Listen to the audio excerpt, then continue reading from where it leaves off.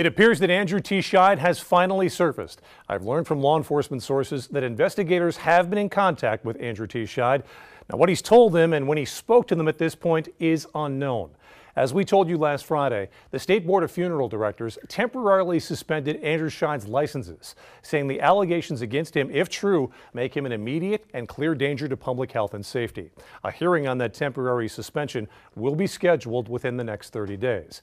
And a question we're getting from many viewers who had their loved ones cremated through the Andrew T. Scheid Funeral Home.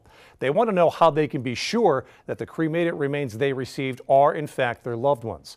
Well, I'm told by the Pennsylvania Funeral Directors Association that cremated remains should contain a small metal disc that contains the deceased's personal information and the date of the cremation. Verifying the authenticity of the remains within the ashes would require a DNA test, which I'm told can be quite expensive. I'm Brian Roach. On your side, News 8.